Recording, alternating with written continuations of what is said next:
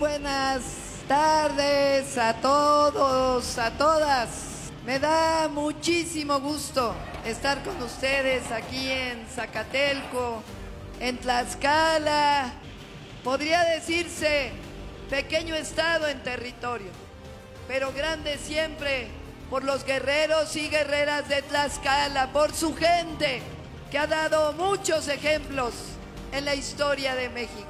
Pues va a entrar un programa muy importante a Tlaxcala y a todo México que se llama IMSS-Bienestar, que ahora sea el gobierno federal quien se encargue de todos los servicios de salud. Es un derecho que logró nuestro movimiento con una persona. ¡Que viva Zacatelco! ¡Que viva Tlaxcala!